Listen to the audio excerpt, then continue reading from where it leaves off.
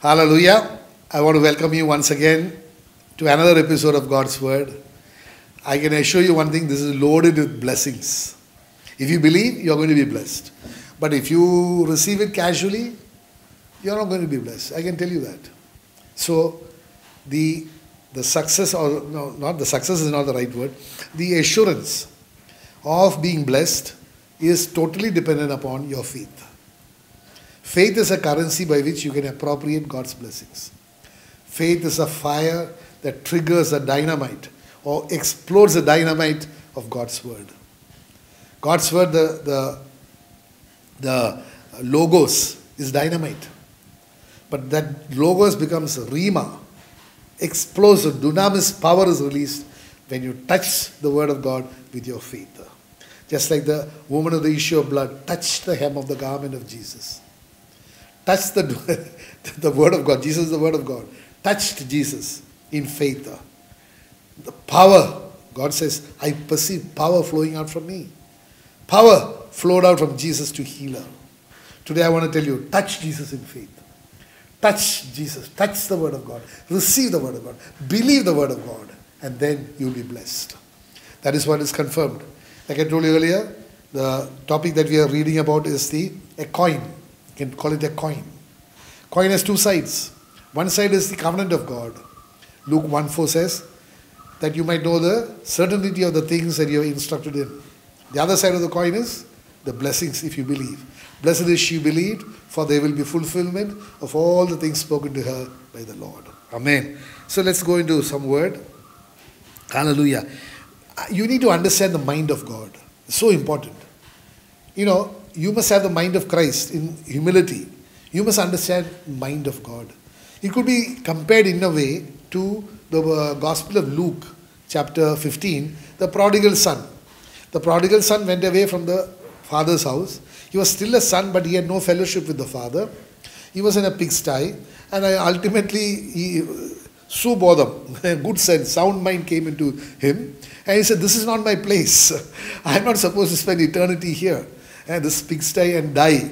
I'm supposed to go back to my father's house because there he is rich, abundantly rich and merciful God, a father. He loves me. He has not rejected. He will never reject me because he loves me because he's my father. Are you with me? And he knew that he might be downgraded.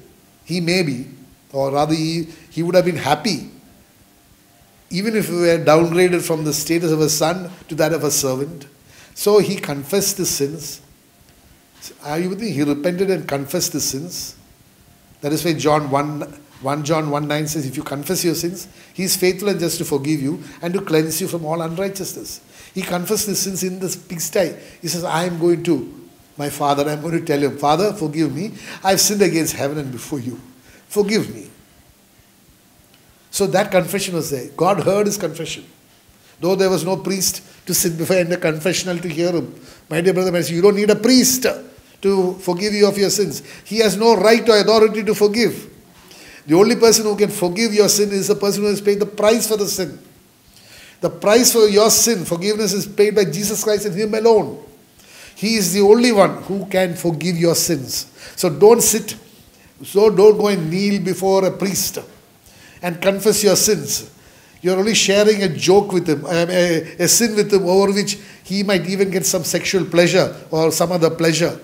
There are so many instances of priests cross-examining the believer who came there about the nature of the sin, how it was done, what was done, to get some sort of sadistic pleasure or sexual pleasure out of that. There are instances. I'm not just trying to say things which did not happen. Hallelujah. Just happened even to me once. Hallelujah. Hallelujah. So I want to tell you, you should confess your sins to Jesus who has paid the price for your sins. Then the prodigal son confessed. Hallelujah. Father, Jesus forgave him. And I dare say, sent his Holy Spirit. Hallelujah. Just like Philip, by the power of the Holy Spirit, was transported to the carriage of the eunuch. Are you with me? Ethiopian eunuch. Similarly, I believe Because this person, this prodigal son, had gone far away. He had gone far away to a far country. So there is no way that a person who has not had enough food also could walk and come. He was transferred. He had no money to pay for his passage. The Holy Spirit of the living God would have taken him and put him at the gate of the father's house. And then you know what happened. The father did not even wait to hear his confession in full. Immediately he restored him to sonship. Gave him a new garment, gave him a new sandals, gave him a ring, everything. He was restored. He was restored to the original position. That is the confidence that he had. If the son was not confident that the father would receive him, he would never go back. Because if he were not, he would probably have been waiting there with a gun to shoot him. Or in those days, I don't know whether there were guns, maybe with a bow and arrow or a sword, drawn sword to kill him. No, he knew his father's heart. Today, my dear brother, when you approach the word of God, you must know the heart of God. The heart of God is to bless you. Even if you are a sinner, God says, I did not come to seek and save the righteous. I have come to seek and save the sinner. He wants everybody to be saved. He knows our human frailty, weaknesses. That is why God says in the Garden of Gethsemane, the spirit is willing, but the flesh is weak. So pray. Pray that you don't fall into sin. God wants you to lead a righteous life. That is why He took your sin and gave His righteousness at the cross at Calvary. 2 Corinthians 5:21 says, He who knew no sin was made sin for us, that we might become His righteousness and His life. Hallelujah. So you must know the mind of Christ. Okay, let's get into the mind of Christ. That is, if you believe, it will happen to you. The book of Matthew chapter 8 verse 2. It's very interesting. You need to understand. You have to put yourself in that. Then let us read from 1 onwards. When he had come down from the mountain, great multitudes followed him. And behold, a leper came and worshipped him, saying, Lord, if you are willing, you can make me clean. So he was expressing his faith. Are you with me? A leper, you can understand, leper was ostracized from society. He or she was not supposed to even mingle with people. And I don't know, they say that he was supposed to carry a bell that he would ring when he see people to warn them that I am a leper, don't come near me. Are you with me? So he had so much faith in Jesus. He must have heard people saying, look, Jesus of Nazareth came there. There was someone who was blind, he healed them. Someone who was deaf, he healed them. So it was only hearing. Book of Romans chapter 10 says, verse 17, faith comes by hearing. Hearing of the word of God. Are you with me? So he must have heard, or he or she must have heard about Jesus Christ of Nazareth. That He is God, He is a healer. He is a mighty man of God. And he says very clearly, and behold, a leper came and worshipped him, saying, Lord, if you are willing, you can make me clean. How did Jesus respond to that? Are you with me? How Jesus responds to your faith? This is what you need to understand. Verse 3 says, then Jesus put out His hand and touched him and saying, I am willing, be cleansed. Immediately his leprosy was cleansed. Amen. Amen. Amen. Amen. You must be so excited, my dear brother and sister. When you confess your faith, Lord, you can do it. You can do it. God will come into that situation and He will do it. He is willing. He is willing to bless you. He is willing to heal you. He is willing to deliver you. He is willing to restore you, my dear brother, my sister. All that you need is confession. That I cannot do anything, but you can do, Lord. You can do everything in my life. Hallelujah. Like Jehoshaphat said, we do not know what to do, but our eyes are unto you. Because you can do. 2 Corinthians chapter 20. You can do it. You can give us victory. Today, every problem that you're having, my dear brother, my sister, confess to the Lord. Lord, I cannot do it, but you can do it. If you are willing, you can do it. And the Lord will say, I am willing. I am willing. Amen. Take another example. In the same book of Matthew chapter 9. Verses 28 and 29. I'll read it out to you. Hallelujah. I think let's start from verse 27 onwards. When Jesus departed from there, 2 blind men followed him, crying out and saying, Son of David, have mercy on us. Again, blind men, they would not have read the scriptures. They would have heard. Are you with me? They would have heard from people saying, Jesus of Nazareth is a Son of God. Hallelujah. Son of David, according to the lineage. He knew the scripture there. He must have I mean, if this blind man was able to understand the scripture that Jesus was born out of the lineage of David, then he must have read a lot of scriptures. He must be quite familiar with the scriptures. And when he heard Jesus of Nazareth is here, he knew immediately, this is the Messiah promised by God. And he is the lineage of David. Of his kingdom there will be no end. Amen. So they cried out, Hallelujah. Son of David, have mercy on us. And when he had come into the house, the blind men came to him. And Jesus said to them, do you believe that I am able to do this? Do you believe that I am able to do this? They said to him, yes, Lord. Yes, Lord, you are able to heal us. Give us our sight back. And then Jesus touched their eyes, saying, according to your faith, let it be to you. And their eyes were opened. And their eyes were opened. So today, when you read the word of God, my dear brother, in a way, God is asking you, do you believe that I can do this? I can come into your situation and I can deliver you. Do you believe I can restore you? Do you think I can come into whatever be the situation, however hopeless it is, I can give you victory? Do you believe? The question is asking is, whenever you read word of God, you need to understand that Jesus Christ is the same yesterday, today and forever. You might be having a Red Sea before you. And when you read that, God is asking you, look, I parted the Red Sea. Do you believe that I can part your Red Sea? Or I broke down the walls of Jericho. Do you believe that I can break down the walls of your Jerichos? Or that you are thirsty, there is no water, you are starving. Do you believe that I can give you manna? I can give you water from the rock? Each thing that you read is for our instruction, like you heard earlier. 2 Timothy chapter 3 verse 16, 17. That all scripture is spirit-breathed, is given for doctrine, for reproof, for correction, for instruction. So whenever you read God's word, you must understand that it is alive and active. It is real today.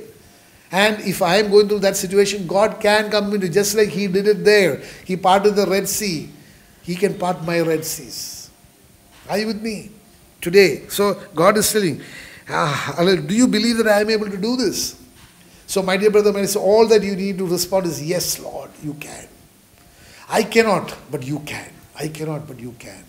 And then God will tell you, let it happen to you according to your belief. My dear brother, my dear sister, I want to urge you, I want to tell you, your blessing is in your hand. Every blessing. Jesus has paid the price for your blessing today by His death, His substitutionary death, sacrificial death at the cross of Calvary, 2023 years back. It is all there. All that you need is to appropriate it in faith. He does not have to be crucified all over again. He is not hanging on the cross, but He is now sitting in the right hand of the throne of God as the King of Kings and the Lord of Lords. He is the one who is interceding for us.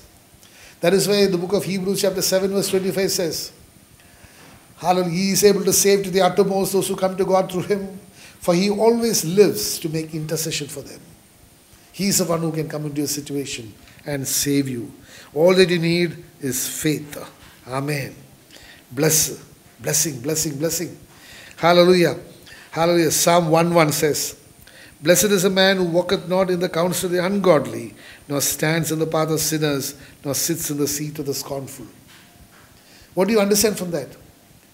If I am blessed if I do not walk according to the counsel of the ungodly, then if I walk in the counsel of the godly, then I am blessed. Are you with me? Walketh not is the same as walks. Are you with me? So you can read it this way. Blessed is a man who walks in the counsel of the godly. Not ungodly. Walketh not ungodly. Walks godly. Are you with me? Godly counsel. Where do you get it? Instruction from God's word. Where you are instructed. So if you walk according to God's word, you are blessed. Because you need to understand that the word of God is a blessing. Hallelujah. The word of God is a real blessing, and whatever you see other than that, the healing, the deliverance and all that is a fruit of the word of God. We know the word of God says in the book of John chapter 1 verse 14, the word became flesh and dwelt amongst us, and we beheld the glory of the word. So when you believe in God's word, it releases a blessing into our lives. And it says, nor stands in the path of sinners. That you do not, standing in the path of sinners is actually, communing with them. and having discussion. You know very clearly that in the gates, when God says, I will build my church and the gates of hell shall not prevail against my church, the gates is a place where the people gather together to take decisions.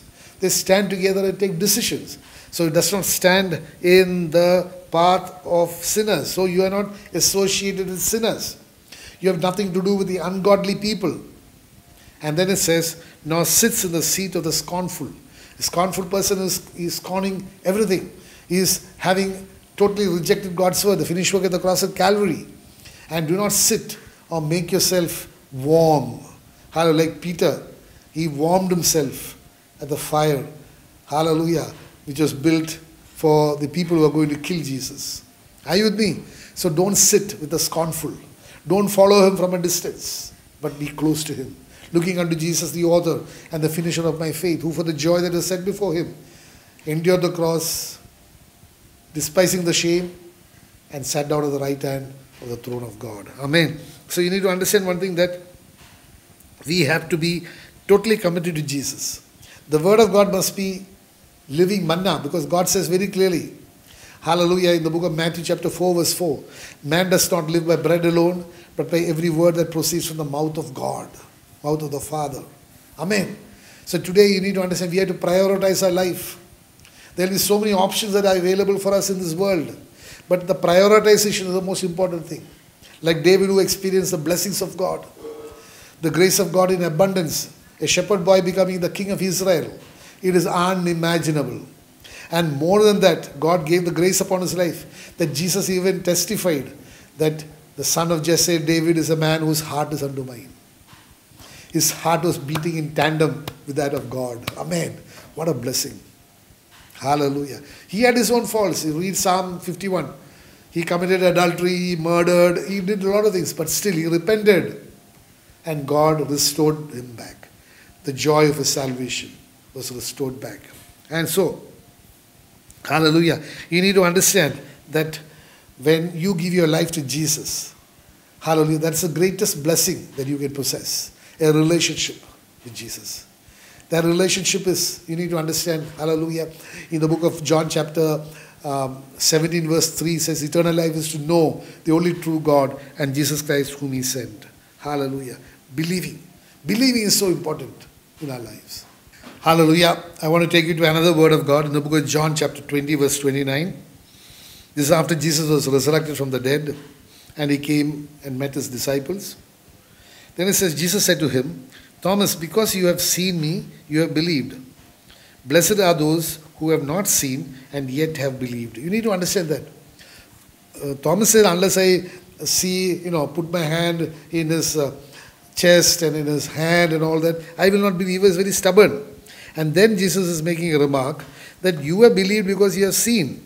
But blessed are they who have not seen but yet opted to believe. They have the trusting faith to believe.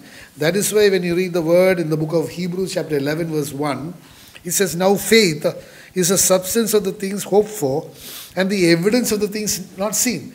So you did not wait for putting your hand into the side of Jesus or into the hand of Jesus to find out and admit that he is God.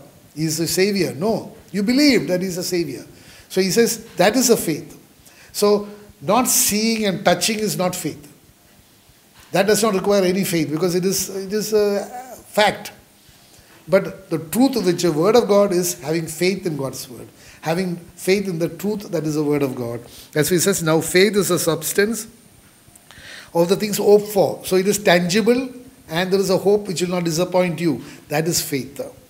And the evidence of the things not seen. Evidence is substantial evidence. That is, there is something that is unchanging. But I have not seen it. But it is there. That assuredness is there. That is faith. Hallelujah. Now let's come to, so you need to understand, we are so blessed. Jesus is calling you what? Blessed. Because if you believe in Jesus, you are blessed. I dare say, more blessed than even Thomas. Hallelujah. Because Thomas wanted to see Jesus and touch him. He says, other than that, I won't believe. But you and I have experienced Jesus. You may not have touched him personally. In faith, yes. But not physical touch. Hallelujah. So we are blessed. Hallelujah. That is why the word of God says about John the Baptist, a woman born, there is no one who's greater than John the Baptist. But God says, but whoso is in the kingdom of God is greater than John the Baptist. Are you with me? Hallelujah, hallelujah. So I want to take you to one word in the book of Jeremiah, chapter 1, verse 11 and 12. And the book of Jeremiah chapter 1 is so beautiful. It is about the commission that God gives Jeremiah the prophet. He is called a weeping prophet. A prophet who was living in the time of, is totally heartbroken, seeing the relationship, the wayward way that the people of God have gone. He's a weeping prophet. And God tells him something in the book of Jeremiah chapter 1 verse 11 and 12. He says, moreover the word of the Lord came to me saying, when I read the word of God, I read it instead of Jeremiah, I read it as Jos. I think because the word of God is a message for you. It is not history. It is my story. Are you with me? When you read the word of God, it should not be a historical sort of representation of what happened. Definitely it has happened. But you must read it as alive and active for you today. So I always read it as Jos. Instead of Jeremiah, I say Jos. Hallelujah. Anyway, I'll read the word as it is now, for otherwise people think he's misquoting the word of God. Moreover, the word of the Lord came to me saying, Jeremiah, what do you see? And I said, I see a branch of an almond tree. Then the Lord said to me, you have seen well, for I am ready to perform my word. Hallelujah. Jeremiah saw the branch of an almond tree. Hallelujah. What does it signify? The book of Galatians chapter 3 verse 13 and 14. Let's read that. The book of Galatians chapter 3 verse 14 and 13 talks about a great blessing for each one of us. Christ has redeemed us from the curse of the law, having become a curse for us. For it is written, cursed is everyone who hangs on a tree. So, the branch of an almond tree refers to the crucified Christ. Are you with me? Refers to the crucified Christ. He says, what do you see? I see a branch of an almond tree. And then the Lord says very clearly, hallelujah, to me that you have seen well, I am ready to perform my word. So when you are able to see the crucified Christ, when you are able to see the finished work at the cross at Calvary, God is ready to perform His word. So you need to acknowledge the crucified Christ as your Lord and Master. As the word says in 1 Corinthians chapter 1 verse 18, the message of the cross is foolishness to those who perish or do not believe. But to us who believe, it is the power of God. So God says, I am ready to perform my word. And again, I want to take you to another word in the book of Numbers, chapter 17 verse 8.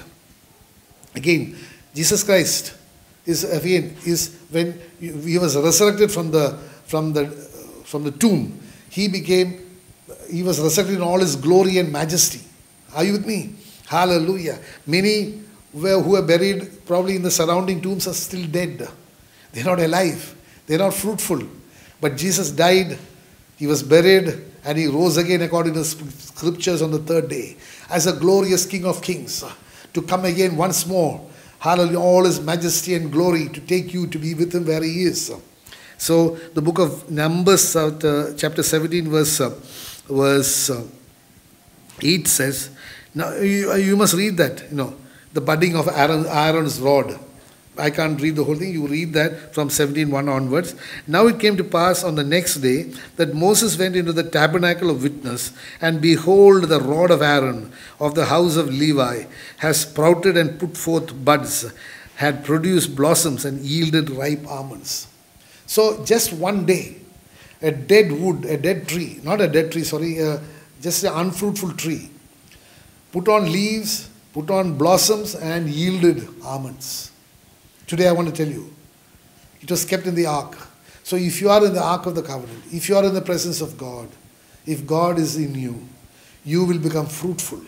However dry the situation might be, God is able to.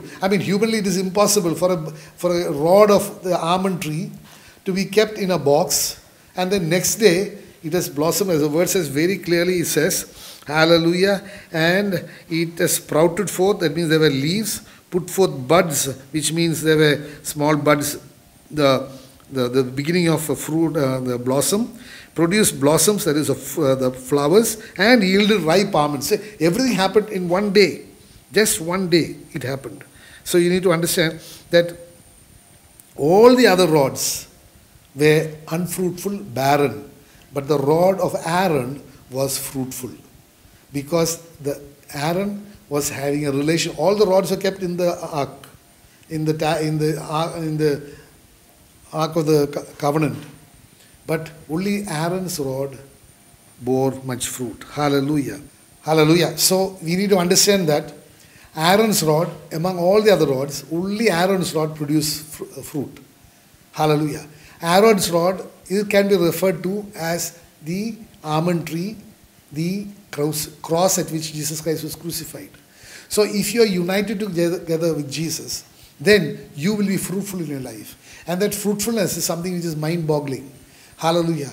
The book of Galatians chapter 2 verse 20 says, I have been crucified with Christ.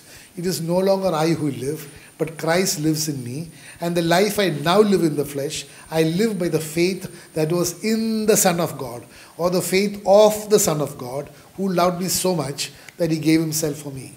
So you as a person gets transformed into a person in the likeness, in the image and likeness of Jesus Christ.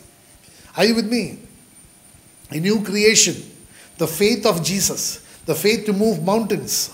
Because Jesus says in the book of Mark chapter 11 that if you say to this mountain and you believe what you say, and it will happen according to what you say, it will be uprooted and be gone to the sea, thrown into the sea. Are you with me, my dear brother? So it is faith that moves mountain. So you need mountain moving faith. Hallelujah. And that faith is possible only when you are in a relationship, when you are crucified with Christ. That is the faith that you and I need. Hallelujah. Jesus had no doubt about going there to the tomb of Lazarus and telling Lazarus, come forth. Or he had no doubt about telling the storm, be still. Are you with me? He exercised his faith, or multiplying the bread and the fish. He was confident. He says, ask them to sit. Hallelujah. So today you need to understand our life will be so blessed if you have the faith of Christ, or the faith that was in Christ. And that is possible only when you are crucified with Christ. And then you should be able to say, it is no longer I who live, but Christ lives in me, which means you are in Christ. When you are in Christ, you'll be able to exercise all the authority that God has given you, and you will be able to experience every blessing that is in the Word of God. Let's close our eyes. Father, we thank you for the words that you spoke to us. Yes, Lord. Hallelujah. Give us the ability, Lord, to say no to our everything, Lord, hallelujah, to our flesh, and to be crucified with Christ, Lord, so that you and we can personally experience the power of the presence of God in our lives, and we can believe, and every covenant promise in the Word of God will become our inheritance. Father, we make this prayer in the most adorable and precious name of your beloved Son and our Lord and Master Jesus Christ. And God's precious people said, Amen.